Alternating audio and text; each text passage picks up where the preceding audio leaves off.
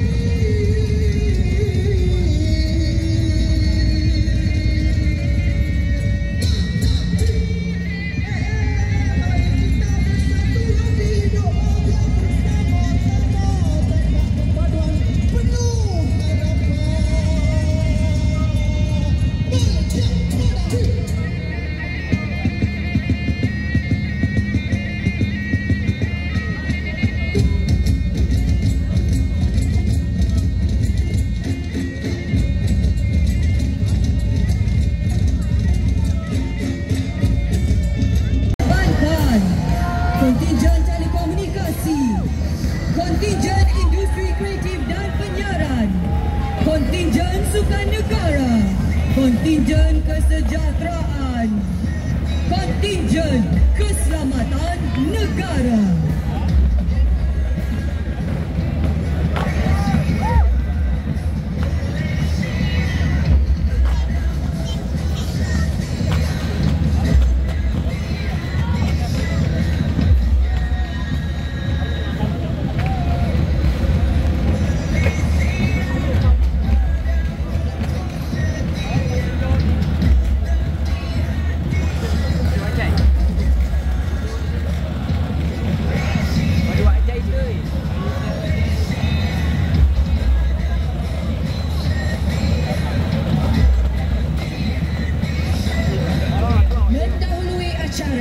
Ialah pancaragam Pusat Latihan Muzik Tentera Darat Pusija, terdiri daripada 44 anggota lain-lain pangkat, pimpinan Kapten Muhammad Akmal bin Ahman, dan dibantu oleh Staf Sarjan Zainuddin bin Lamli dan Drum Major Pegawai Warren 1 Yusuf bin Aris alias Haris.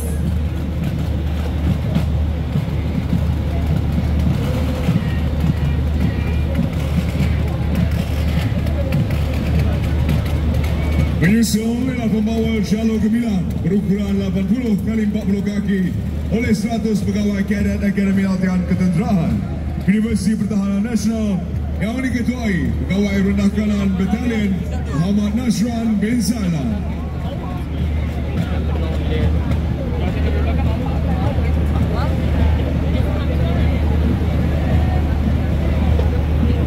Mendahului kontinjen pembawa bendera jalur gemilang ialah pancaragam St. John Institution, diketuai oleh Drum Major Muhammad Ali Daniel bin Zubairi.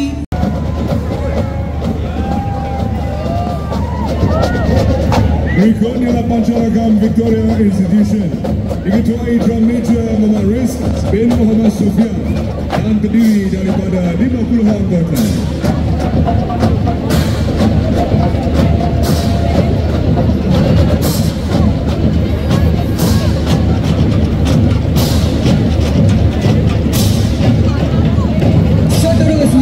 Ialah kontinjen kedua pembawa bendera negeri-negeri, terdiri daripada 333 anggota daripada ahli-ahli pasukan kadet dari agensi kerajaan, diketuai oleh Encik Muhammad Asrul Ashid bin Manaro, kadet Beg 1 Malaysia Darat dari SMK Kuala Selangor, dan diselaraskan oleh Jabatan Pendidikan Selangor.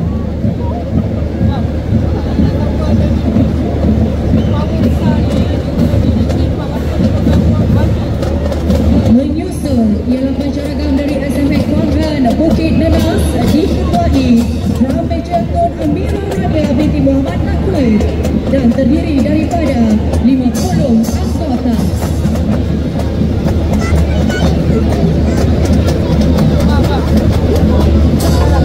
Kontinjen terakhir membawa bendera negeri-negeri terdiri daripada pasukan kadet dari edisi bukan kerajaan dan diketuai Encik Toh Hui Hwa dari SMK Sri Sentosa dengan kekuatan 23 anggota diselawaskan oleh Jabatan Pendidikan Wilayah Persekutuan Kuala Lumpur.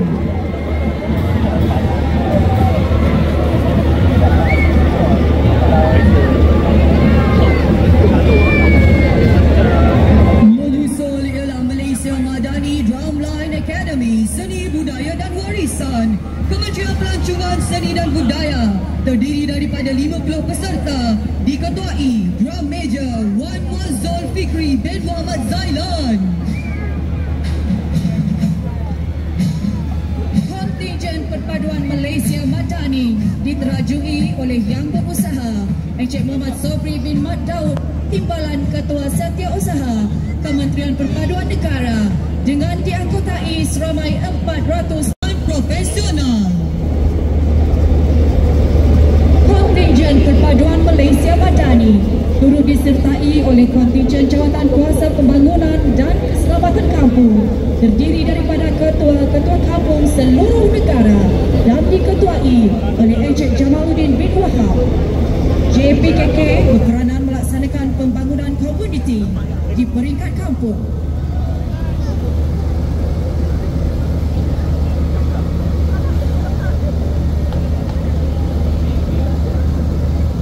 Berikut kontingen konvoi Kembara Merdeka Jalur Gemilang diketuai Yang Berusaha Tuan Haji Suwadi bin Haji Guleling, Timbalan Ketua Negara Komunikasi Strategik Jabatan Penerangan Malaysia yang melibatkan jalinan kerjasama strategik bersama Kelab Permotoran BMW K16 Malaysia dalam menjayakan misi jelajah konvoi Kembara Merdeka Jalur Gemilang 2023 di seluruh negara.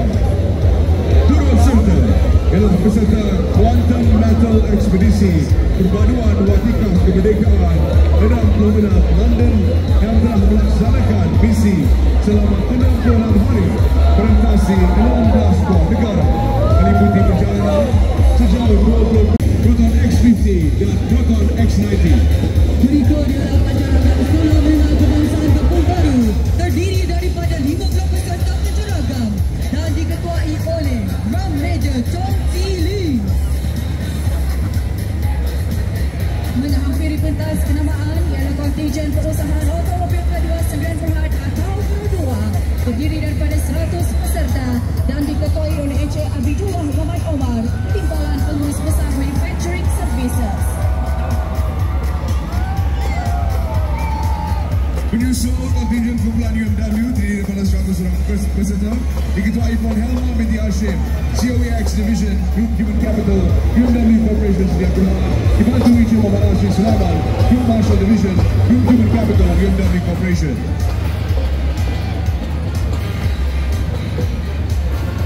Berikut ialah kontingen LGV Holding Berhad terdiri daripada 100 peserta dan diketuai oleh Encik Muhammad Daud bin Ismail, Wakil LGV Holdings Berhad.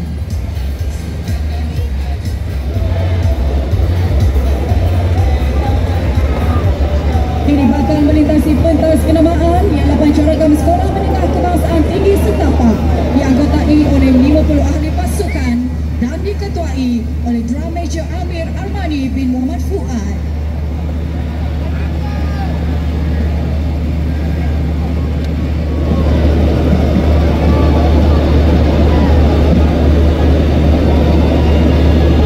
Mengakhiri pentas kenamaan ialah kontingen gabungan syarikat pelaburan berkaitan kerajaan GLIC terdiri daripada Permodalan Nasional Berhad, Kumpulan Wang Simpanan Pekerja, Khazanah Nasional Berhad, Lembaga Tabung Angkatan Tentera dan Kumpulan Wang Persaraan di Perpaduan dengan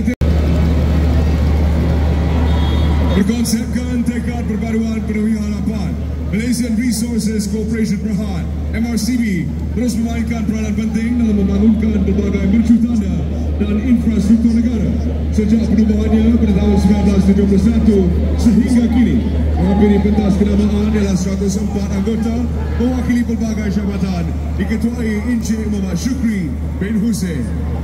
Dengan penyertaan seramai 100 peserta, kontingen berikutnya ialah kontingen YTL Group yang diketuai oleh Yang Berbahagia Dato' Yusof Yan, Pengarah Urusan YTL Group dan dibantu oleh Yang Mulia Tengku Muhammad Nasrun, Tengku Mohidin, Pengurus YTL Construction, Projek Landasan Berkembang Elektrik Gemas Johor Bahru. Acara perbarisan pada pagi ini turut disertai oleh Persatuan Syarikat Penghantaran Ekspres Malaysia atau ringkasnya MBEK. Kontijen ini diketuai oleh Encik Haji Rafu bin Jeffrey dan terdiri daripada GDEX, Citylink, Express Malaysia, M Express, Skynet Worldwide Malaysia, JNT Express Malaysia, Line Clear Express and Logistics. Menyusul ialah kontijen Hong Leong Bank dan Hong Leong Islamic Bank diketuai oleh Encik Dominic Mesprinas, Ketua Operasi Teknologi. Hong Leong Bank merupakan bank tempatan yang diasaskan di Malaysia sejak 120 tahun yang lalu dengan 230 cawangan di seluruh negara. Berikut adalah kontijen kumpulan perbankan RHB sertai 100 orang pekerja diketuai Puan Liza Syazrina Muhammad Isa, Head of Compensation Benefits, Group Human Resource RHB Banking Group. Menyusul adalah kontijen Angkatan Koperasi Kebangsaan Malaysia Angkasa yang merupakan badan apex Gerakan Koperasi Malaysia diketuai oleh Encik Halim Haji Ibrahim, Pengurus Besar Bahagian Komunikasi Korporat, merangkap Pegawai Khas Presiden Angkasa dengan kekuatan 115 anggota perbarisan. Menyusul ialah Pancaragam Sekolah Menengah Kebangsaan Asunta diketuai oleh Drum Major Khor Suki dengan kekuatan 50 anggota. Bakal melintasi pentas kenamaan ialah kontijen TM dengan kekuatan 110 peserta diketuai oleh Encik Muhammad Hazrin bin Muhammad Ali. TM merupakan syarikat telekomunikasi bersepadu utama negara menawarkan perkhidmatan pintar dan penyelesaian inovatif kepada pelbagai segmen pasaran merangkumi komuniti, perniagaan dan kerajaan. Turut dipertontonkan 2 unit kenderaan elektrik EV perintis TM yang pertama dalam kalangan industri telekomunikasi negara. 1 unit TM Connectivity on Wheel yang menyediakan kesaling hubungan ketika situasi kecemasan dan bencana, dan 3 unit kenderaan utility dan corporate.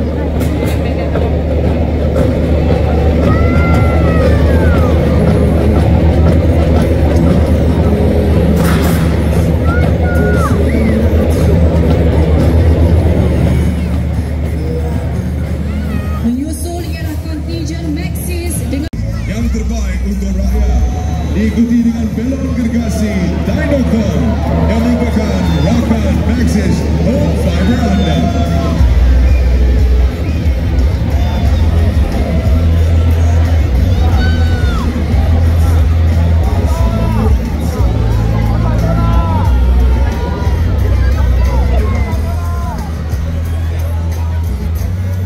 Majulung kalinya, Salkam DG dengan bangganya mewarnai sambutan Hari Kebangsaan sebagai satu syarikat telekomunikasi dengan liputan rangkaian terluas yang memberi perkhidmatan kepada 22 juta pelanggan di seluruh negara. Pada hari ini, rakyat Malaysia dari semua lapisan masyarakat dapat menyaksikan penyatuan 2 syarikat telekomunikasi gergasi yang diketuai oleh Encik Muhammad Aziz bin Mustafa Kamil, Ketua Jabatan Project and Engagement. Menyusul ialah syarikat telekomunikasi Youth terdiri daripada 100 peserta dan diketuai oleh Encik Fikri Ilham. Menyusul ialah syarikat telekomunikasi Mobile terdiri daripada 100 peserta dan diketuai oleh Encik Fikri Ilham. Mobile percaya akses mudah kepada keterhubungan dapat mengurangkan jurang digital sekaligus membantu potensi rakyat Malaysia. Mengakhiri kontijen telekomunikasi ialah Pancaragam Sekolah Menengah Kebangsaan Tinggi Kelang dengan 50 ahli pancaragam dan diketuai oleh Drum Major Zafran Kuria bin Zulfazli. Seterusnya, kontijen industri kreatif dan penyiaran diselaraskan secara bersama oleh Perpaduan Kemajuan Filem Nasional Malaysia (FINAS) dan Astro diketuai Encik Ahmad Syazli Muhammad Khair, Timbalan Ketua Pengarah Produksi dan Teknikal Finans. Kontingen industri kreatif merangkumi industri filem dan animasi, terdiri daripada barisan pelakon serta tenaga produksi belakang tabir, mencerminkan kualiti bakat dan produk kreatif tempatan yang turut berjaya menembusi sempadan antarabangsa. Turut menyertai acara perbarisan ialah kontingen watak animasi Malaysia yang membariskan penglibatan dan penyertaan pelbagai watak siri animasi popular negara seperti Mekamoto, Ejen Ali, Ejen Elisha, Baba Boy, Didi, Robozeta dan banyak lagi. Berikut ialah kontingen stesen penyiaran yang mewarnai industri penyiaran negara, terdiri daripada stesen penyiar Astro, Media Prima bernama RTM dan MyTV.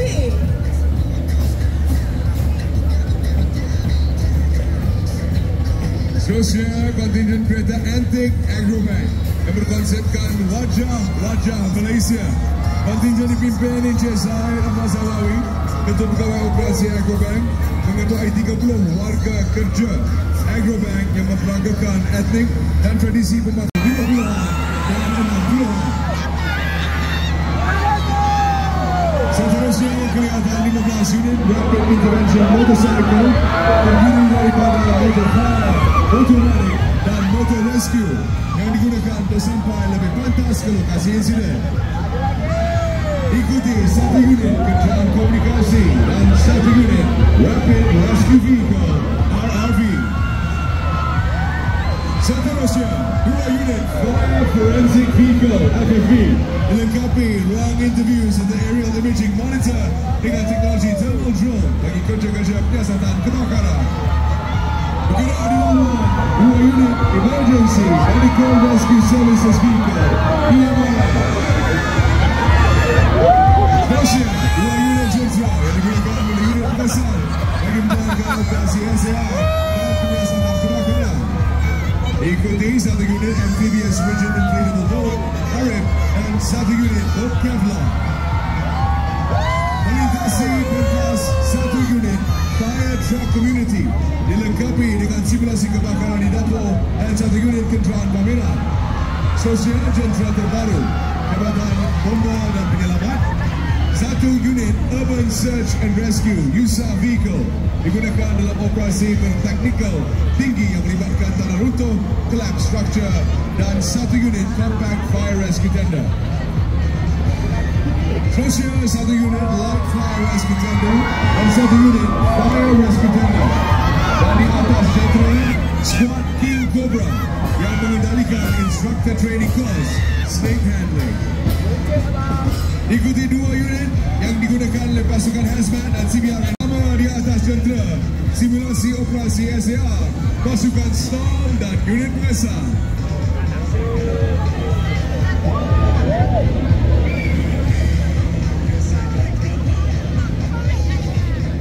Dan yang terakhir, satu unit Turntable Ladder dan satu unit Skylift bertangga bersama selebriti dari filem Legasi Bomba The Movie yang akan ditayangkan pada tahun 2024 dan program Real Men Malaysia Wira Merah.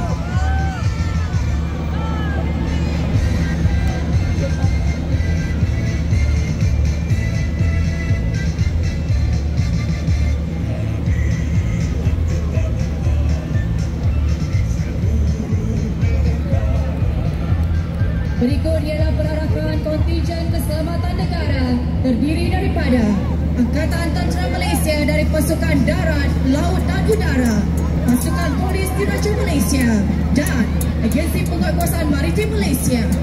Mendahului kontingen keselamatan negara ialah Pancaragam Agensi Penguatkuasaan Maritim Malaysia dengan kekuatan terdiri daripada 40 anggota diketuai oleh Saran curiga yang melakukan aktiviti menyalahi undang-undang negara. Dan seterusnya, Bot Benteng 01 digunakan oleh pasukan tindakan khas dan penyelamat yang juga dikenali dengan nama Star Team.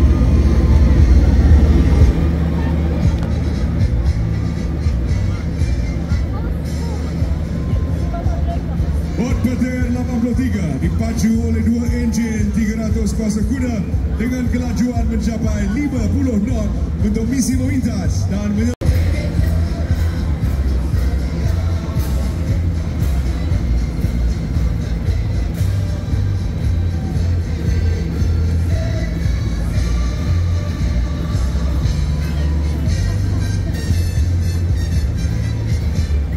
menjadi tirai pembuka bagi acara perbarisan Detachment PDRM kali ini, dan buat julung kalinya Detachment PDRM akan diketuai oleh Yang Dihormati Inspektor Jeneral Tan Sri Razarudin bin Hussein, Ketua Polis Negara, bersama-sama pegawai-pegawai kanan PDRM dalam Detachment Unit Berkuda Pasukan Simpanan Persekutuan PSP. Dalam perarakan ini sebanyak 30 ekor kuda yang terlibat dalam pembarisan terdiri daripada baka, Arab, Womblat, Polo dan Thoroughbred dan Sang Saka Biru. Kawai pemerintah baris PDRM pagi ini adalah Superintendent Mawar Rizwan bin Juragan, dituruti Detachment Pakaian Kerja Working Dress, melibatkan 303 orang pegawai kanan dan pegawai rendah polis yang terdiri daripada pakaian kerja tugas A, unit pelancong, polis, misi PBB dan Jabatan Siasatan dan Penguasaan Trafik. Detachment ini diketuai Deputy Superintendent Polis Muhammad Asta bin Muhammad. Tiada yang lama maka tiada yang baru. Perjuangan orang lama pasti tidak akan dilupakan. Berikan tepukan buat barisan pesara polis terdiri daripada 68 orang pesara dengan diketuai oleh Deputy Superintendent Polis Pesara Abdul Halim bin Haji Mat Amir. Mengiringi detachment kedua PDRM adalah penceragam kontinjen Kedah, adalah Belgium Shepherd dan German Shepherd yang membantu dalam penugasan mengesan penjenayah, serta Labrador yang membantu dalam mengesan dadah dan letupan senjata api. Mendahului senarai kenderaan terdiri daripada motosikal berkuasa tinggi model Kawasaki GTR 1400P dan Yamaha FJR 1300P. Kedua-dua motosikal berkuasa tinggi ini digunakan oleh Jabatan Siasatan dan Penguasaan Trafik PDRM sejak 2021. Diikuti Kawasaki KLX 250 dan Kawasaki Z250. Motosikal unit rondaan bermotosikal digunakan untuk penugasan rondaan di kawasan bandar dan luar bandar. Sosial Honda Civic 1.8S MPV Spanko. Kenderaan jenis ini mula digunakan pada pertengahan 2020 menggantikan program Inspira 2.0. Proton X70 dan Mitsubishi Outlander 2.4 liter digunakan untuk unit VIP atau VVIP di samping menguasakan undang-undang lalu lintas. Di belakangnya pula Toyota Hilux 2.4 guna sama Cargo Single Cab. Menyusul di belakang Jet Ski Marine PDRM yang ditunda dengan Hilux 2.4. Diikuti Boat Marine Fish Predator dan Boat Marine Spear yang ditarik oleh lori Highcom Handalan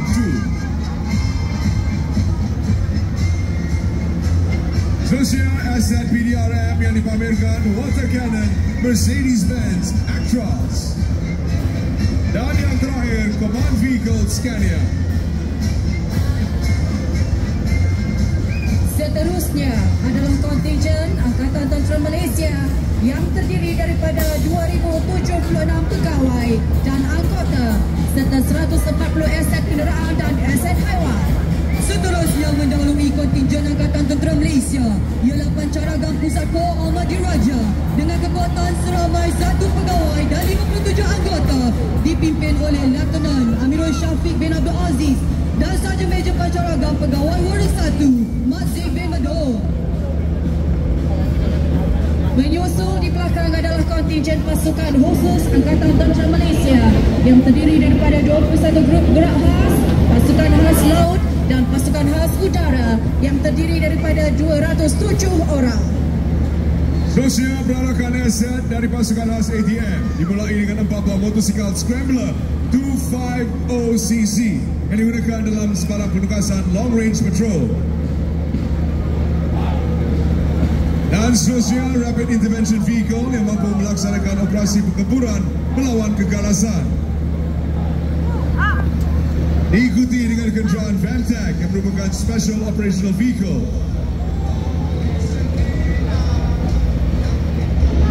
Berikutnya, Command Vehicle yang diatur gerak sebagai pusat kawalan operasi bergerak dalam sebarang misi yang dilaksanakan.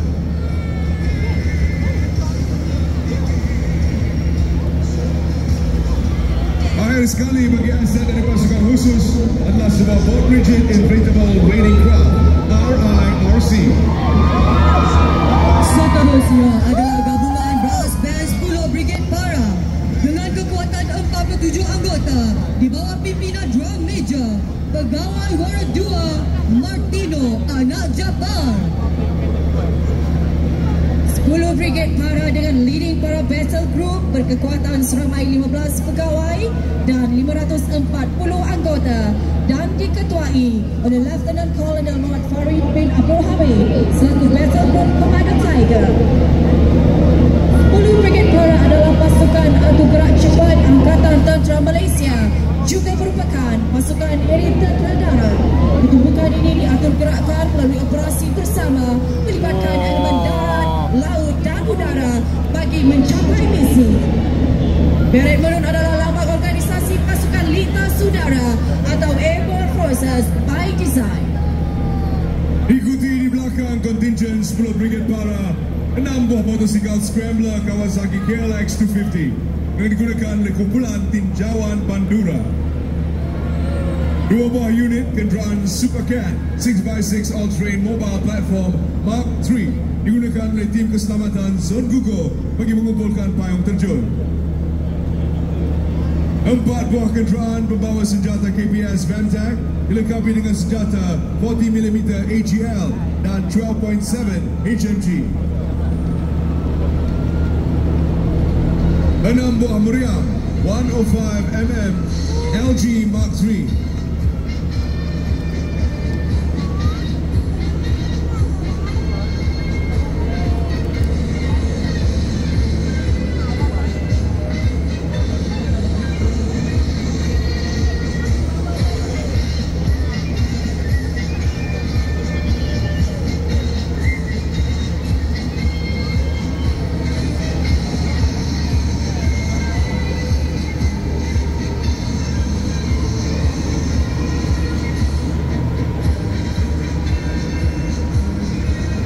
Seterusnya, kontingen 4 Brigade Mechanized yang akan menampilkan berbarisan tempur elemen mechanized.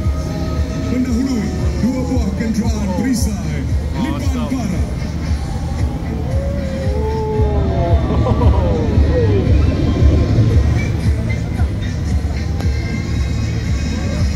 Seterusnya adalah 2 buah kereta perisai Gempita 8x8 Surveillance.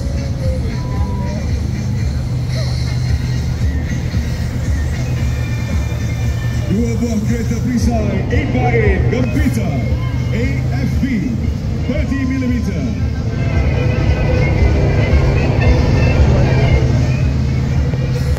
2 buah kereta perisai 8x8 Gempita AMC 120mm.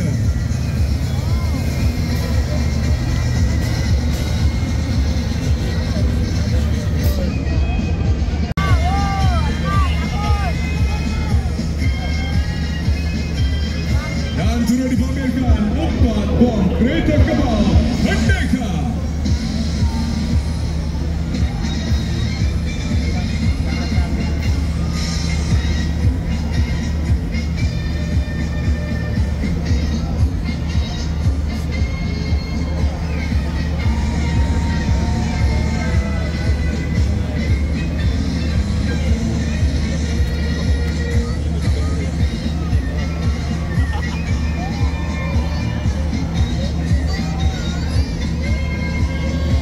Seterusnya mendahului kontingen. Kontingen ini juga terdiri daripada 207 orang anggota yang diketuai oleh Komander Nur Azmi bin Muhammad Yunus. Bergerak di belakang adalah kenderaan pembawa misal, torpedo dan prio api yang digunakan oleh kapal-kapal TLDM. Kenderaan pertama membawa misal Exocet MM40 Missile Exocet SM-39, Torpedo Lightweight A244S, dan Prio Api MR-80. Kenderaan kedua membawa sebuah recompression chamber, sebuah mine disposal vehicle, sebuah surface supply breathing apparatus, sebuah rebreather, sebuah compressed air breathing apparatus. Dan kenderaan ketiga membawa sebuah rigid hull inflatable boat.